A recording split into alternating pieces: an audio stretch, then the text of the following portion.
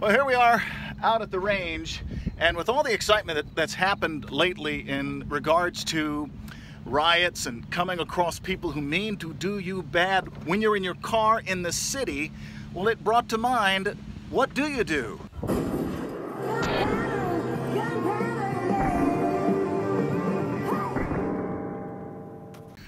So you're driving along, you didn't hear that there was a riot in the middle of town or that a couple of blocks got taken over, and David, I don't know what those guys are doing over there. Well, it looks like they're unloading their guns.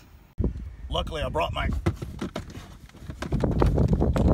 trusty AR. AR pistols. They work better for inside a car. Also would call for a handy dandy holster, maybe mounted in your center console.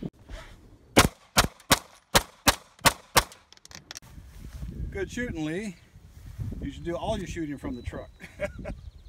But then there's the scenario when they're trying to block your way out. And shooting at you.